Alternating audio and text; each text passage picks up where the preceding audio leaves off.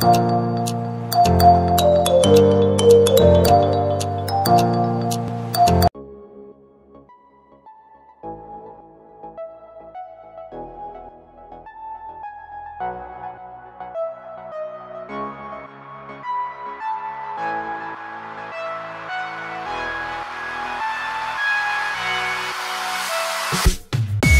all, this is Gokul.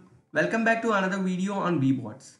In this video, I'm gonna demonstrate my new project on webots, which is wallfollower using epuck.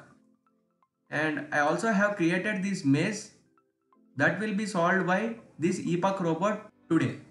And without any lag, I will explain my scenery. Here, this is my scenery. Here you can see I have placed epuck robot with the help of add node button. Here we can see there are proto nodes. In these proto nodes, we need to go to robots, and in that we need to go to Gcetronic, and here we can see epuck. We need to click on it, and this is the epuck robot that we want to launch, and we need to place add. Then it will be automatically added to the rectangular arena and also world. Coming to rectangular arena, here I have adjusted the floor size to 2:2. You can also change it to 3:3. Let me show. Here we can see the arena size has increased. Let it be 2:2. Okay, now it's look good. And here I have created a new controller named as bigwall.cpp. This is a C++ code that I have written as a controller code for this epuck, and this is the code. I will provide this C++ controller code and also this .wbt world folder on the description. You can download from the link.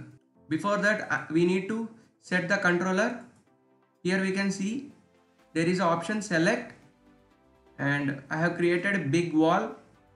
I have selected big wall as my controller that I have created and press OK. And coming to this maze, this is the Proto node that I have downloaded from GitHub. Here we can see there is an option like Proto node. Here we can see this is the Proto node I have downloaded from GitHub.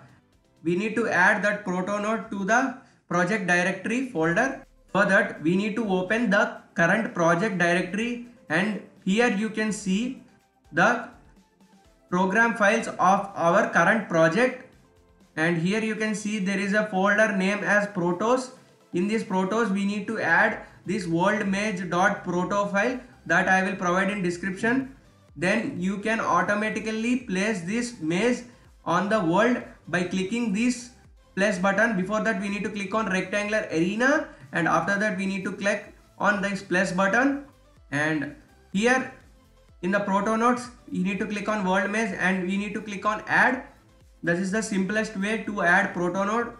And now I will simulate this project. Before that, we need to run this project. I will demonstrate this project now.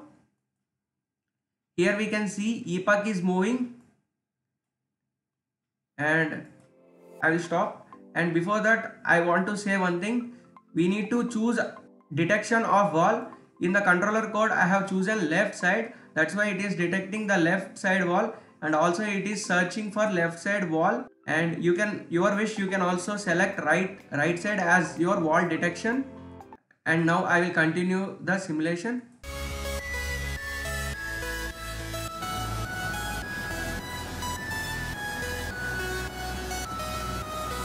And this is how epuck will solve this maze successfully. I hope you like this video.